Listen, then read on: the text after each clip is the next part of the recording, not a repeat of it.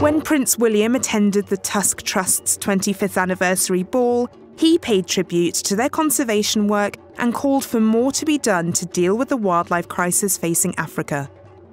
The Duke of Cambridge has been royal patron of the Tusk Trust for a decade. He called for action to ensure that endangered animals are not pushed to extinction.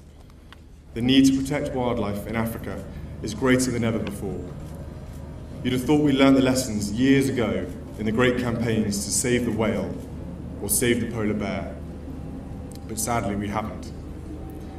The elephant and the rhino, among many others, are going to the same way and unbelievably will be extinct in the wild within a few decades or even less.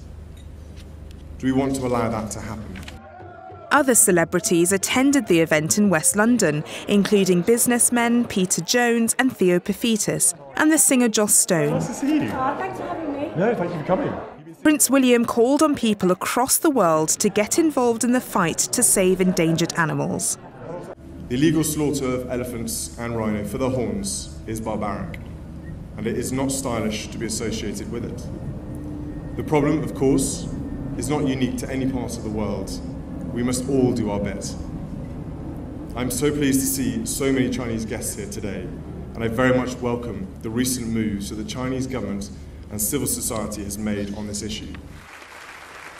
Tusk was established in 1990 at the height of the poaching crisis, when both elephant and rhino were being slaughtered in their thousands to meet the demands of the wildlife trade.